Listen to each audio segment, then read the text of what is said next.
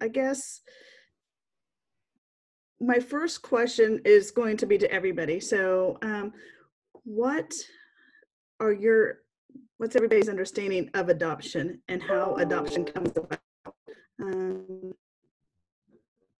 What answer?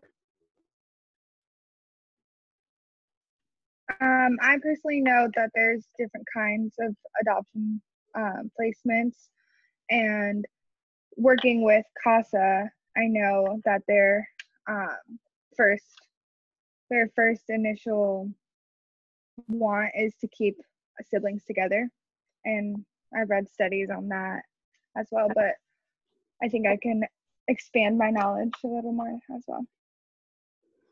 Okay, so with adoption, of course, adoption comes once we get permanent custody of the child or the children, sibling groups.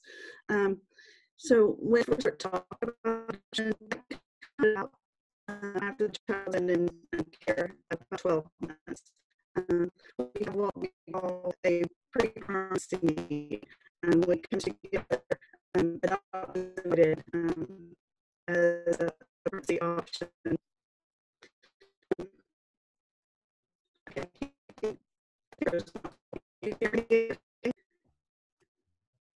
Breaking up a little bit.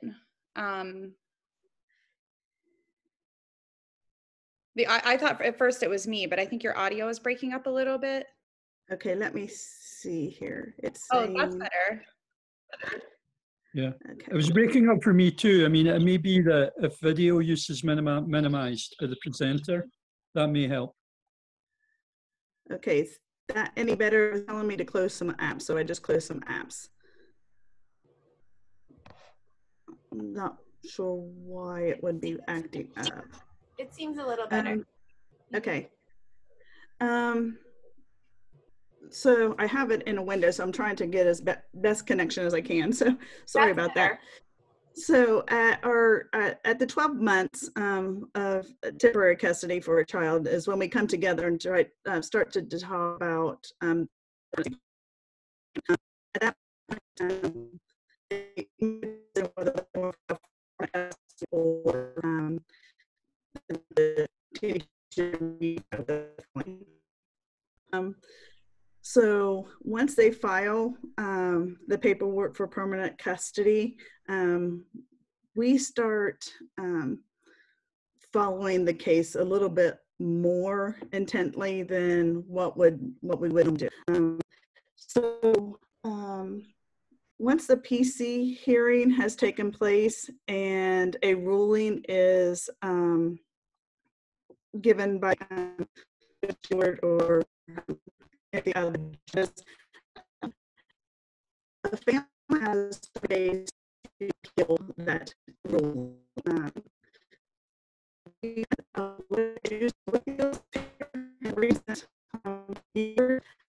would say appeal cases. Athens County has only had 20. You seem to be breaking up quite a bit. Is there any chance you'd be able to like call in, do the audio where you call in, and maybe that would be? I could try that. If you click on the bottom left where it says mute, there's a little caret right by mute. And then you can click switch to phone audio, and it should pop up and give you a number to call. Because we can see you fine. It's just the audio is coming and going. Okay. So something keeps popping up. It's interesting because now your audio is fine. Yeah, I don't know why I've not had trouble all day today. So well, now it seems to be working just fine. So maybe I know it's almost like it's just like when she it's like here and there, and then not being able to hear the full sentence or explanation. Okay, try it again. Okay. See if this works. So as I was saying, once permanent custody is granted through the ruling from Judge Stewart, the family has 30 days to appeal the ruling. When they appeal the ruling, and I think this is really where a lot of our families get misled and get very confused. When families try to appeal the ruling, it's not on anything that happened throughout the lifetime of a case. An appeal only happens or can only be overturned if something happened in the courtroom. So I think a lot of families think that when they appeal the ruling, they're really in the case, and that's not it at all. And so we have a lot of families that try to appeal, and it used to be we had every family tried to appeal. It has gotten a little bit better, but it still delays permanency for children, which becomes a big issue.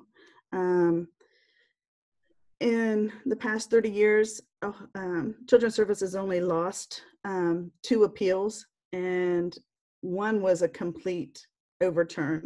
The other was a case that they appealed because something did happen in the courtroom. The audio wasn't picked up. So we just had to have a retrial, and we were granted permanent custody.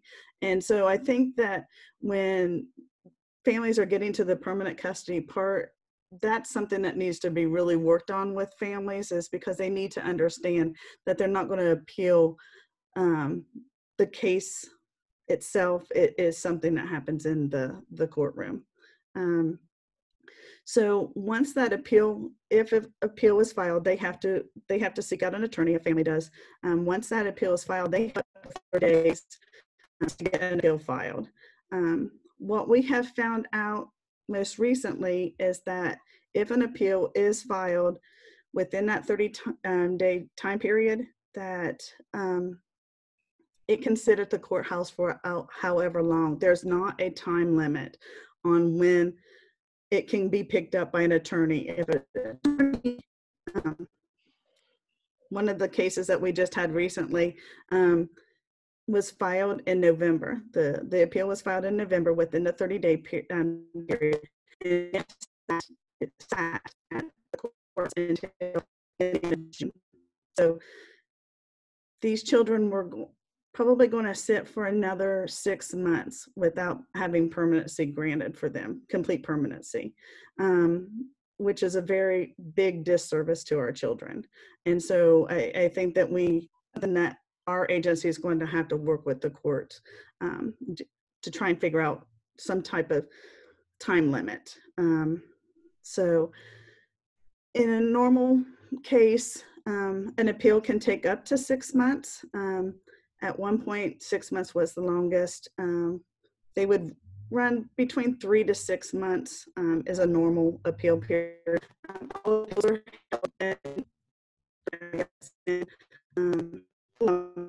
So once an appeal comes back is really when the real work begins with adoption. Our adoption caseworkers are assigned a case. It's transferred from the Family Services case. Family Services has to do the very first child study. Child studies are very important because they tell the life of the case, they tell the life of the child.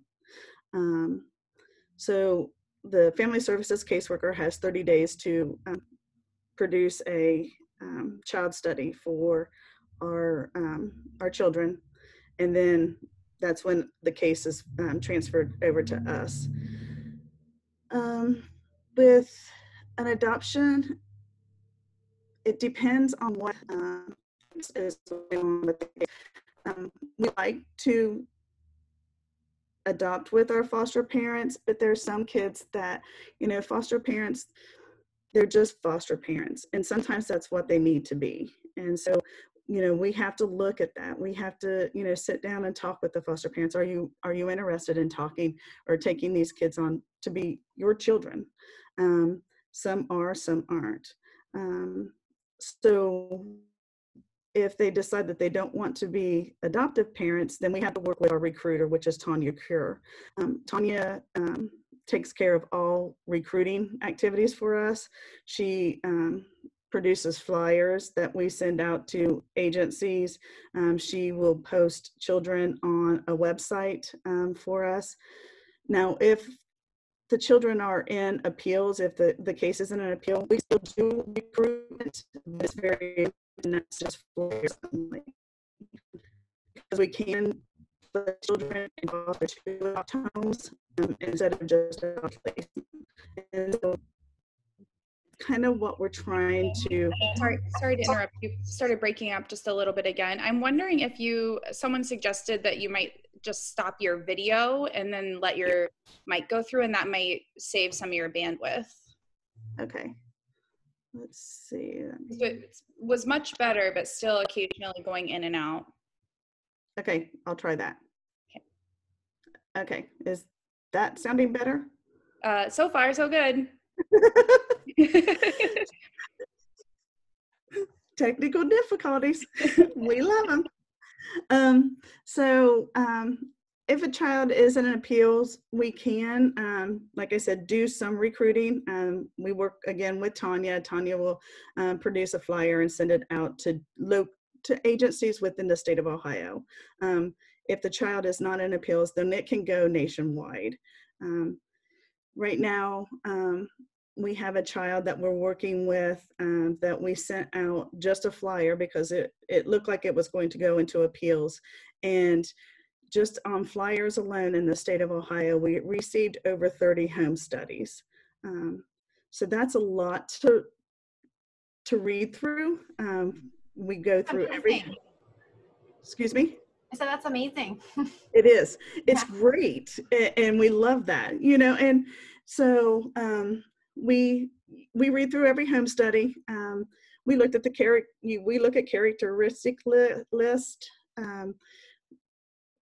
We know what the child, you know, by this time we've talked to the child, you know, it's depending on ages, they can tell us what they want. You know, I had a 7-year-old child that knew exactly what he wanted in a family. He was able to tell me that he wanted a mom and dad, and he wanted a brother, and he wanted a dog, you know. The younger they are, it's harder for them. The older they are, they get very specific on what they're looking for. So when we get these home studies, we have in mind what would be the best match for these kids. So today and yesterday, I spent about 7 hours on Zoom doing interviews for this family. We were able to narrow it down to about 7 families to interview for this child. So our first step in a recruiting process, after Tanya sends out our flyers and posts the children, is that we get the home studies, we go through the home studies, and then we set up Skype, Zoom interviews. And we have a list of questions that we go through that are just specific for this time. And then if we like the families, then we set up in-person interviews. So we travel all over the state. I think I have one, you know, for this particular child, we have one in Cincinnati. We have a scheduled visit for Cleveland, Columbus. So, you know, we travel far and wide. We've traveled to California. There's been to Alabama. So whenever we think that we have found the right match, you know, we're able to make that trip. We never put a child in a home that we have not visited. I would never even think about trying to do something like that. So once we get it narrowed down, then we'll sit down with the child before we actually make a match, and we have the parents, the potential parents, do a video, or we've had them create books that tell their story, to show their house, if they have dogs, you know, what they like to do. Because of kids of certain age, they need to be allowed to have input on what they want. And so this way they can say, you know, we could show them there, this is potentially, you know, your home, or, you know, so, and once we make that happen, we do what we call a match meeting. With a match meeting, most of the time we have maybe 1, maybe 2 families at the most. with this particular child that we're working with right now, it looks like we could have up to 4 families to try and weed through. There's a tool that we use to go through a match meeting, and whether the parents are appropriate, it goes through education, mental health, medical needs, because we want to make the best match that we can possibly can. So once a match would be made for a child, our next step would be, and I guess with adoption, the majority of our work, we do a lot of work with the kids in the front end. All of the work at the back end of our process is with our parents and getting them to understand. We laughed 2 years ago, the agency was going to go to paperless, and an adoption can never be paperless. So last week, to prepare for an adoption, I used a whole ream of paper trying to print off everything for a court. So we have a large amount of paperwork that we have to do with parents. So one of those first things after we make a match meeting is called disclosure. When we meet with a family for disclosure, sometimes I've had files that have been like 3 file folders thick because the child has been in care for so long. Some of them, if the child hasn't been in care for very long, they're very thin. But we have to go through every piece of paper. We get information from service providers, schools, medical. Once we get all that, we have to go through everything and redact anything that has a biological parent's name, number, address, birth date, anybody besides that child's name that would be on a document, we have to redact. So we read through every piece of paper that comes through our agency for our children. Once we do that, and we redact everything, we have what we call our disclosure process. And so we go through each section. There's mental health, education, medical, service, visitation. I was trying to think of if there was anything else, but anything that the child has participated in, we go through every section with the family. And so adoption used to be the most sued department in children's services, because they always felt that we didn't, or I guess children's services didn't give enough information to adoptive parents. Right now, that's why we have to do the disclosure like we do, because we try to give our parents anything and everything that we have on this child. I never want to put a child in that doesn't have, or into a family that doesn't have all the information. So we sit down with our parents. They go through each and every section. They have to initial on each and every section, and then they have to sign off.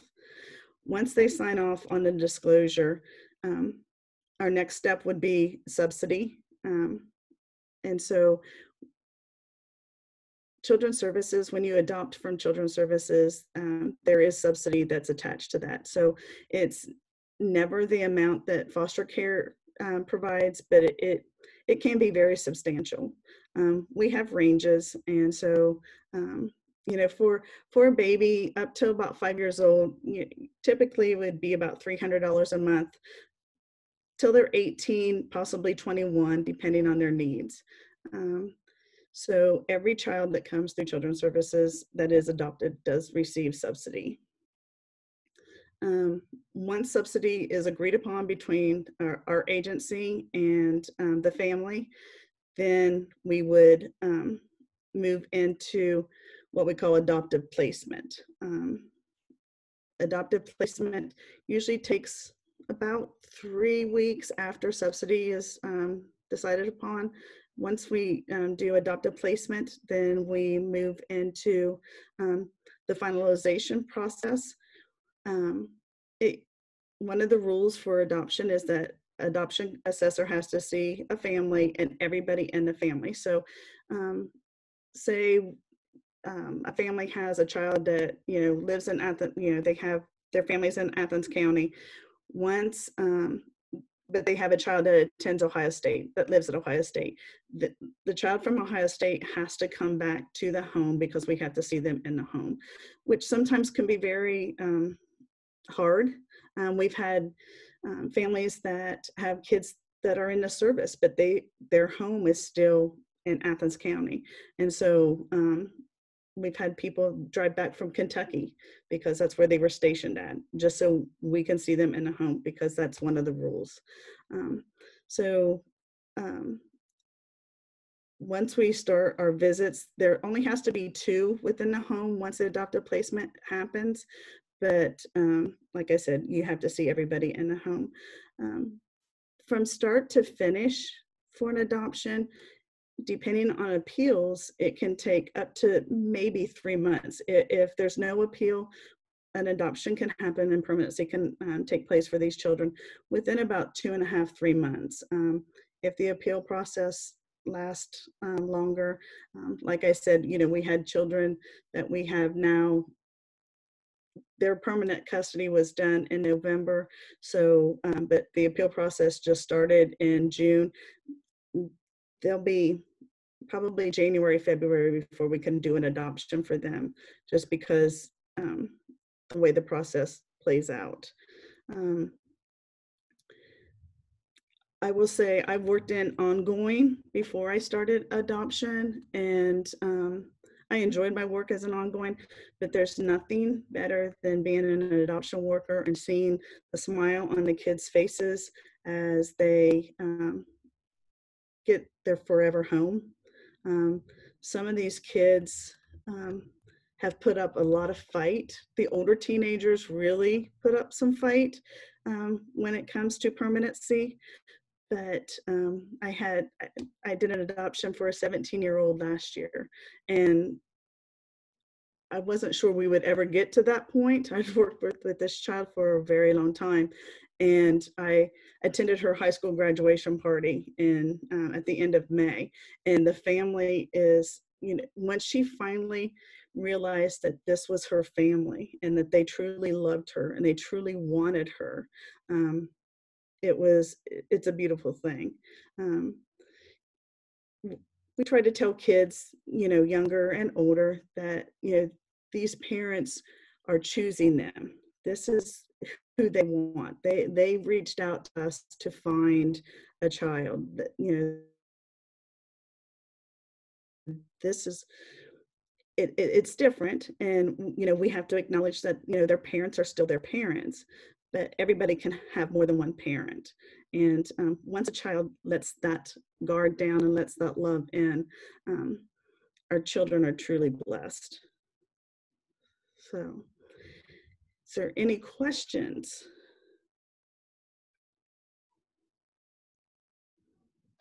I have a question regarding when you were mentioning nationwide and how you go to California and different other states.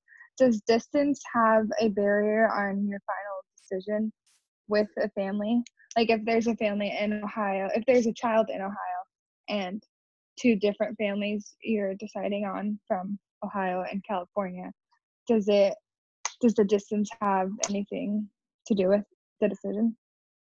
Not necessarily. I mean, it's always nice to have a local in Ohio, but if we feel that the best fit for that child and the best chance of success would be California, then that's what we're going to place with. Because that's your ultimate goal, is to make sure that they are as stable and as loved as they can possibly be. So I have a quick question. You shared a good bit on the process from your end, but what about the parents? You mentioned a child, like a home study. Before the home study, like what happens? Do they have to go through a process to be approved to even submit the home study? So for the adoptive parents? Yes. Okay, yeah, they go through basically the same process as they would for foster care. They have to do pre-service training. at this point, I think that part is, at least for the state of Ohio, is changing with several of the new rules.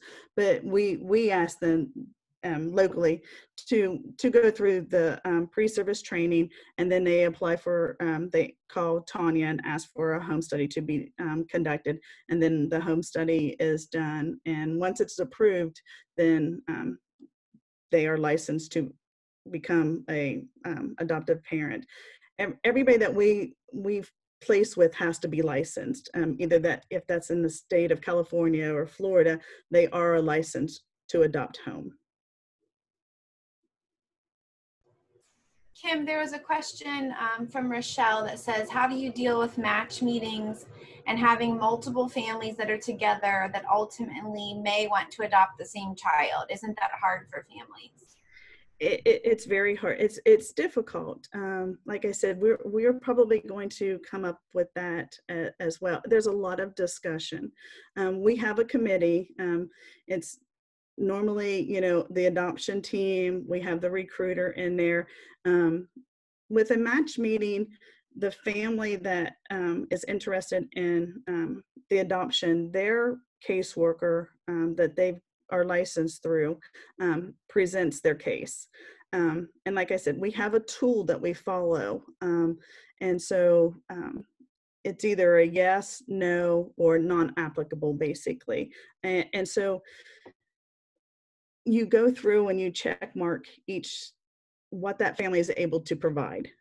So if it's a yes for one family, but a no for another family, so then you can kind of go back and you weigh those. Now, and you can score it. I was trying to think if we've ever really actually scored one, because it's a lot of discussion. And that's why we do multiple interviews with the families, is so that we have had interactions with them, both on Skype and in person. So we can, we view the home, we do a safety audit when we go into the home, just for our own, I know that they have been licensed, but I want to see that for myself. And any caseworker would want that too. And so when we do the match meetings and trying to decide which is the best fit, sometimes, I had one that we had 4 families, and it was like a 2.5, 3 hour meeting on which family that we really felt was the best fit. And it's difficult. I was telling my caseworker yesterday when we were interviewing the families, I liked every one of the families, and I hate to break somebody's heart. Because these families, they put a lot into wanting to adopt, and they've put their hearts on their sleeves. But we have to do what's best for our children and making that decision. And so, yeah, it's a difficult, that part is really difficult when we have more than one family. I have a question. This is Suzanne. Can you hear me? Yeah. What happens when you place a child and then it doesn't work out, or does that happen? It does happen. We've had some disruptions, and we start all over again. What we would do is, if it's not going to work out, and we can see that, and so one of the things once we get into adoptive placement, a child has to be in a home for 6 months before adoption can even happen. And the reason why we do that is because we want to see that it is going to work. So if it's a new family, for like the child that I'm working with right now, that child would have to be placed in that home for 6 months. And so we spend 6 months going in and out of the home and working with them and working with their providers, service providers, to make sure that this is really the best match. We felt that when we placed them, but things change, kids' behaviors change. And so if we have to disrupt that, then we do that, and then we start over again. I will say we had a big disruption about 5 years ago with the family, and we had to remove the children from the adoptive placement, but every one of those children have now been adopted by somebody else. And so in the end, what we found was a much better match. Okay, there's another question. Oh, okay. Sorry, go ahead, Tara. There's another question from Alicia. That's, how do you handle a situation where a child prefers one family, but you feel the child is best placed with another family? Well, that's why, we don't necessarily have the family meet the children before we make a match. We have them do like a book or a video. They don't have any interaction with the children beforehand, just because we don't want to overwhelm a child. So, they can have a book and look at that, or like I said, a video. And we want their input, if they're age appropriate, to be able to say, this is, what I like best about this home is this. And so, and that allows a child of a certain age, age range, to have some control over where they might be placed. Sometimes the children are able to really verbalize what they want. Sometimes they can't. But once, and I guess, one of the families that we did that with most recently, the adoption finalized this year, was that he was just overwhelmed with emotion and what he saw in that family, and it was like instantaneous. So once he started really talking with them, once we allowed that part to happen, the love for the family grew before we ever even placed him there. So, sometimes it's a good thing, but we have to take that cautiously. Kim, there's another question from Anne. Do you ever make arrangements for the bio parents to visit the adoptive family, or does visitation always stop with permanent custody? Visitation always stops at permanent custody. We try to take that slowly if we can. Sometimes visitation, when we have what we call, they used to be called goodbye visits. We try to call them transition visits now, because we know that in the future, the data shows us that the children will eventually try to contact their birth family, and that's okay. And when we're working with the adoptive parents, we have to acknowledge that and allow the birth family to say that, or the adoptive family to know that social media has dictated that. And so the more open you are, the better off your relationship with your family is going to be with the children. But when we do our goodbye or transition visits, we try to do them in person if we can. And we ask that we have a meeting with the birth family beforehand and ask them to write a letter. If they're able, some parents just are not able to do that. They're not able to let that go. And it's hard, and I get that. But some kids need to have that release. And so, we try to work with the birth families as much as possible before the goodbye visit, to have them write the letter saying that it's okay, you're going to be fine, and that mom loves you or daddy loves you. Right now we just can't be together. But we have to be able to have that separation, because we have to allow our adoptive families a chance to build that bond. And if birth family is involved, then that just is never going to happen.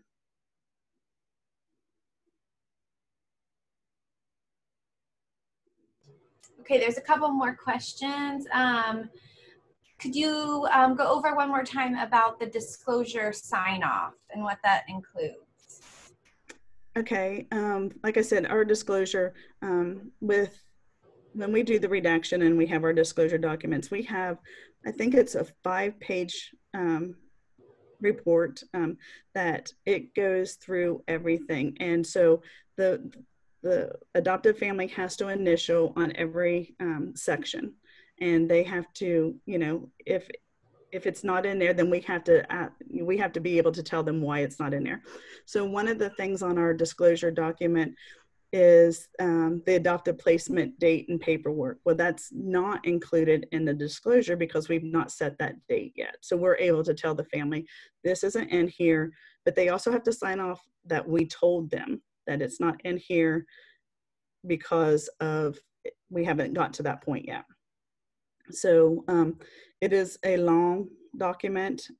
They get a lot of paperwork. They also get a copy of the disclosure. So at any point, if they come back and say, you know, I think maybe we didn't really get this, can you look?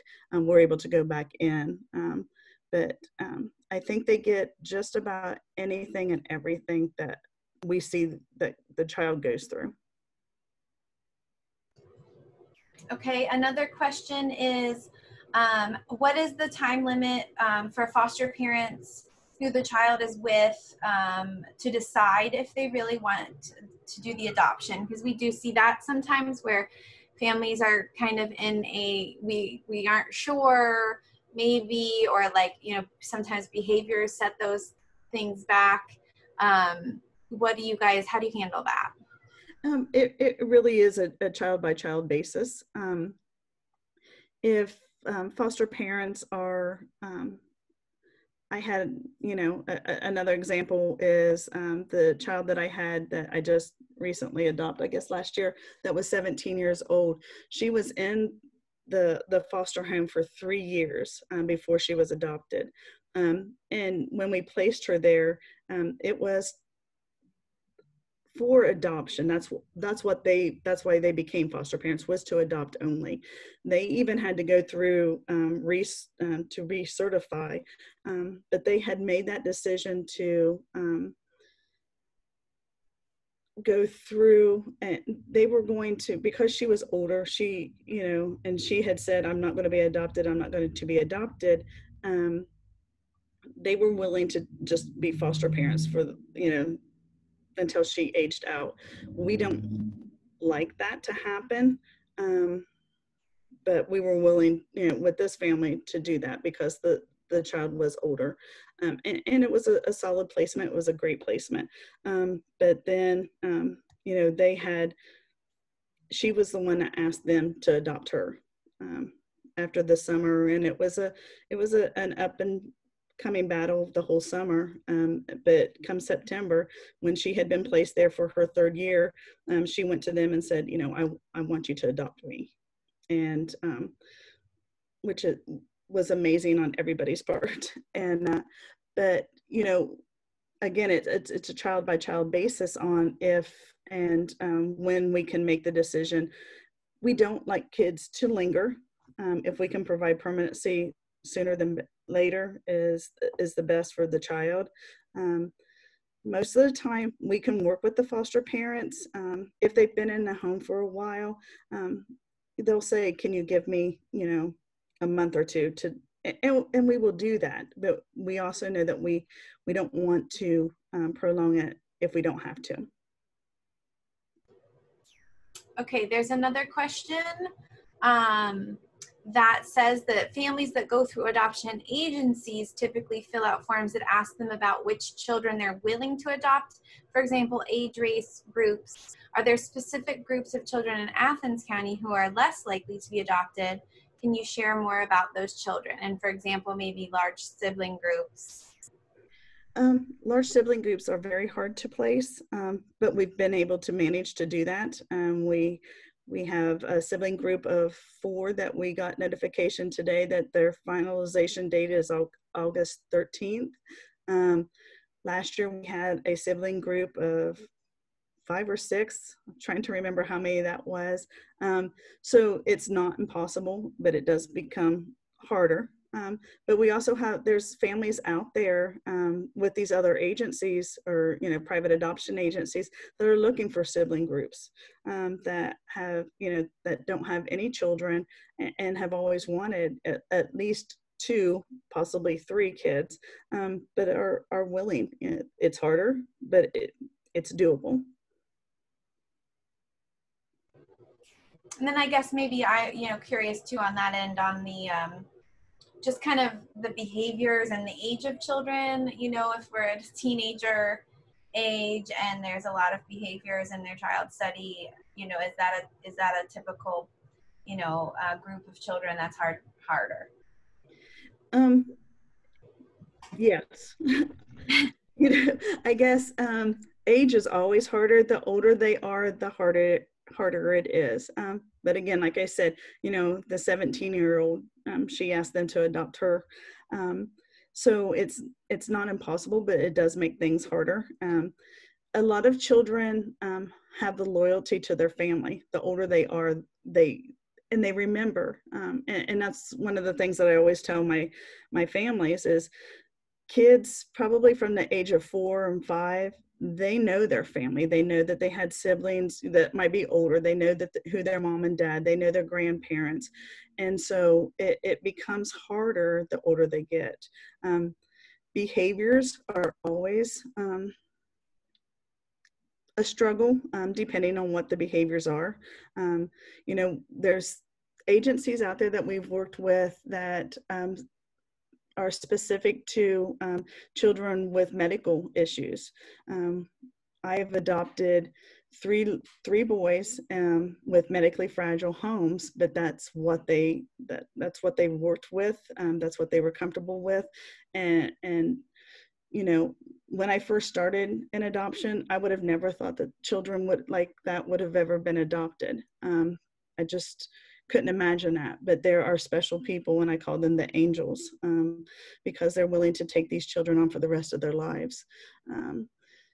Behaviors, depending, you know, when we have to write out our child studies, and we have to do a child study, an update every 6 months for children, or every time that they would move or disrupt a home.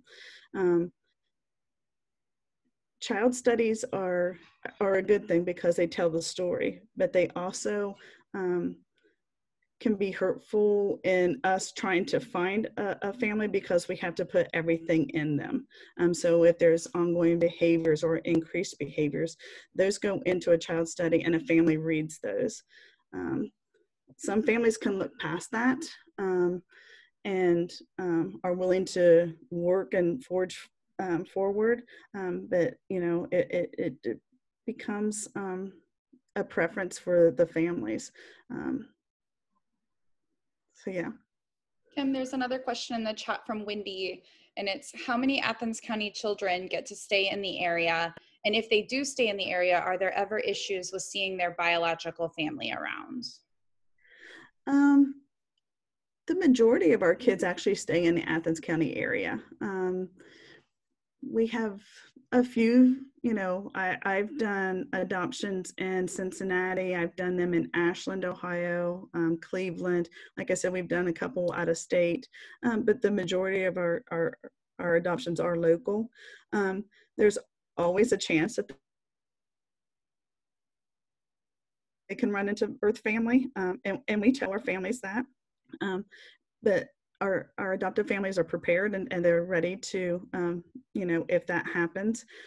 I don't hear a lot of our adoptive families saying that they've run into birth families. You know, I'm sure it happens, but they don't call and let us know that it's going on.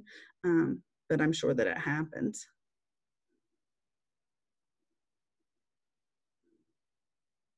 Tracy's asking, once an adoption is completed, how long does ACCS stay involved with the family? So once an adoption is finalized, we are one of the few agencies, at least in the local area. So probably, I think Fairfield County has a post-adoption agency, Franklin County has a post-adoption agency, Athens County has a post-adoption department, I guess is what it is. And so our post-adoption person is Laura, and she does a phenomenal job. And she's in contact with a lot of our adoptive families. So I talked about subsidy. And so every adoptive family receives some type of subsidy once they adopt a child from Children's Services.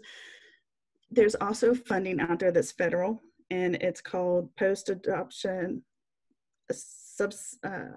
PASSS. and I had that right before I got logged on here today. And but it's a federal amount of money, and it's to help children that have been adopted through child welfare. It's specific to children.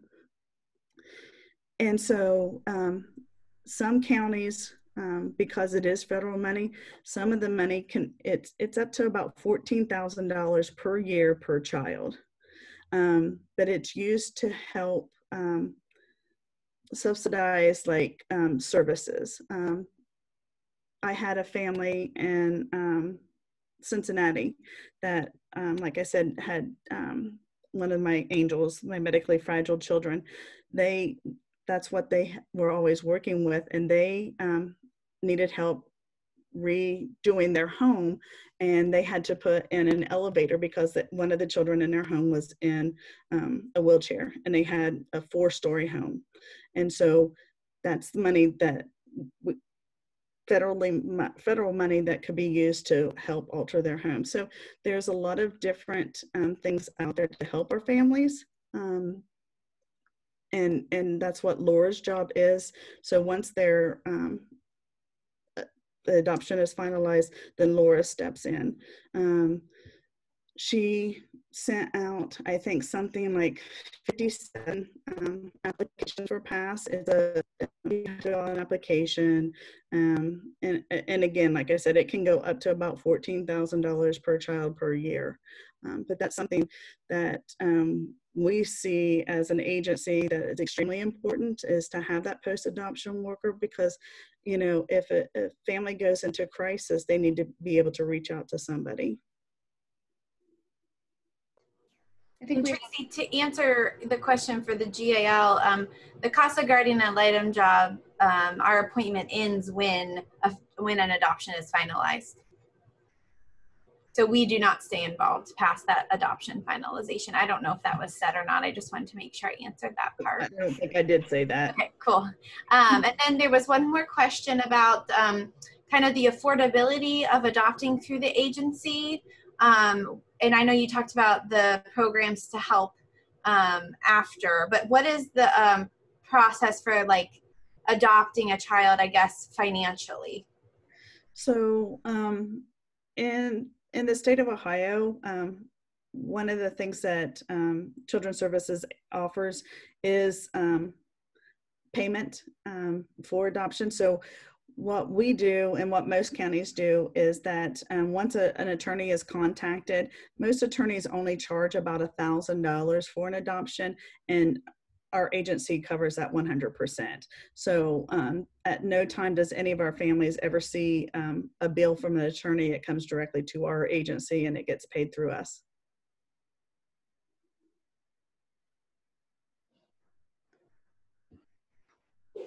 Great.